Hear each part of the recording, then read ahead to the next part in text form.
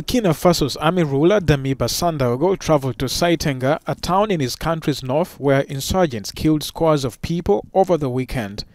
For a commander who once blamed politicians for not supporting the army's fight against militants, this was an uncomfortable visit to make.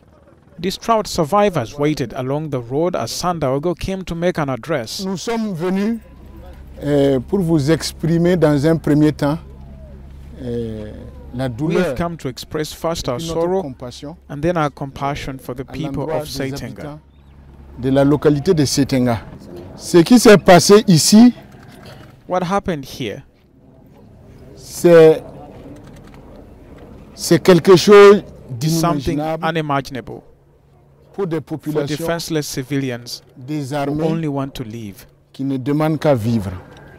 To justify his January coup, Sandaogo said the political class in Ouagadougou had not given security forces resources to confront Islamist militants in the north and east.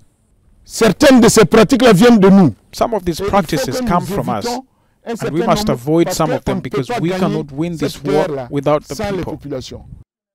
The villagers who fled Seytenga accused the army of abandoning the town as the insurgents attacked.